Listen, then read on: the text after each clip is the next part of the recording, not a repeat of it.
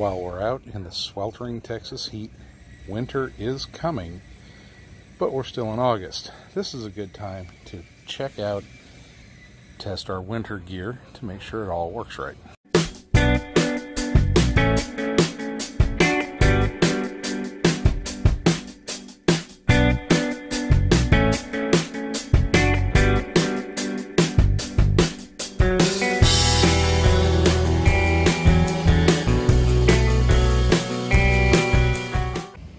While I'm still sweating in the Texas summer heat, I know winter's coming, and I want to make sure that equipment is working right.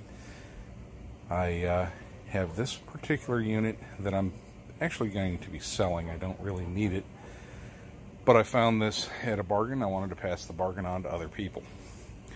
This is a Coleman 513B 5000 BTU catalytic heater.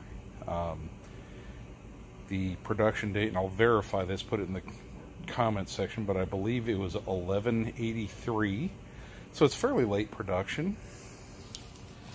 You can see it has some very minor imperfections in the finish. There, but nothing that's going to affect its usability. And we're going to test it out. Now, if this thing works the way it's supposed to, I'll put it up for sale. If it doesn't, I'll put it up for sale for parts. The first thing we've got to do to test this out is give it a little bit of fuel. Now, I'm not going to fill it up the whole way because I'm just testing. I'm not going to run it for very long anyway, so probably put about a pint of fuel in it, test it out. We've got this tab and this tab right here need to get pulled in towards each other, and then the lid flips up. I don't have 4 hands, so I'm going to have to stop the camera and flip the head up, but it's just hinged directly on the back side. You can't see it, but just opposite of those tabs is a hinge. You just release those tabs and swing it up. I'll show you when it's done. Alright, well, next thing we got to do, unscrew the fuel cap. Now this is different from your normal camp stove cap. It's got an O-ring seal. We're going to test that as well. And we fill it up now, just like we would any other Coleman liquid fuel appliance with a filter funnel. And we are back to the situation of I don't have enough hands. So, well, we put the filter funnel in that way, and we're going to watch that so it doesn't bubble over. But like I said, I'm only going to put about a pint in here.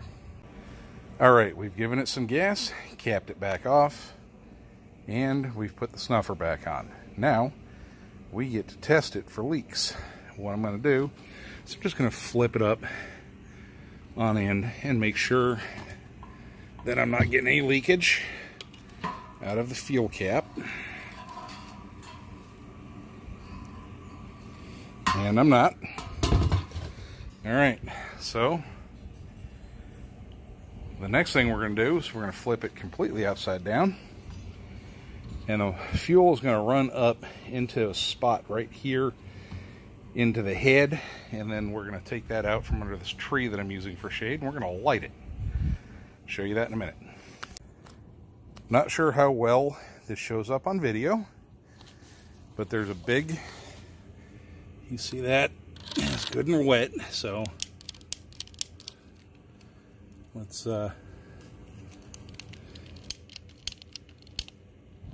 there we go. And we're lit. Now that's going to take about 10 or 15 minutes to heat up, so let's just let it do its thing. There we go. Let's keep it from melting those tabs off. Now I know why this model, you keep seeing them with scorched lids. It's the lighting process, but we're going pretty good here, so I think I'm going to move this away from the grass a little bit. Now, for those of you that aren't familiar with how these work, and why you've got to start such a, well, crazy little fire.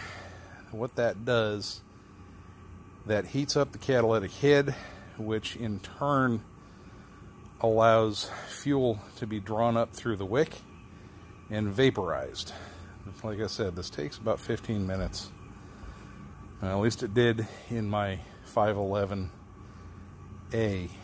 So let's see how well this one works. And of course my neighbor's guard service is here, but the flames are down.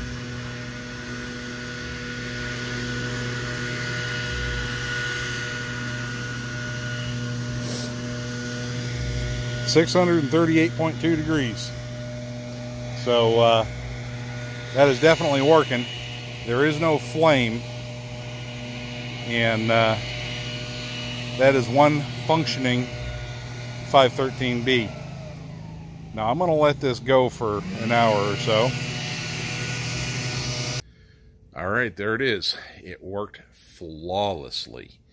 I put a little too much fuel in the head to start it up, so my initial fire was a little big, but that's okay. This thing worked easier and better than the bottle top Coleman catalytic heater I had in about, I guess it was about 2007. I really didn't like the way that thing worked, and this thing was just spot on. It's just too high output for what I need here in Southeast Texas. I'm going to go ahead and list it up on eBay. So I'm going to show some pictures here just after I'm talking here to show you what it's got and how it's set up. You know, what kind of finish irregularities there are. It's not perfect, but it's in really nice shape. So hope you enjoyed it. And for those of you that aren't interested in buying it, and I understand that, but if you just, you know, hopefully you learn a little something about how these work, because they do work nice when they're set up.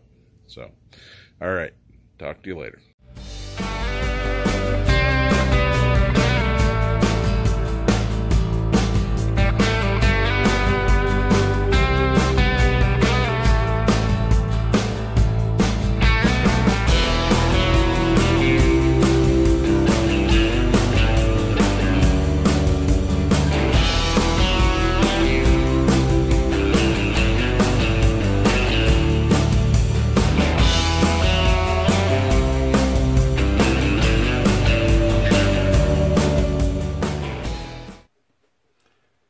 If you like my videos, remember to like, share, and subscribe to my channel.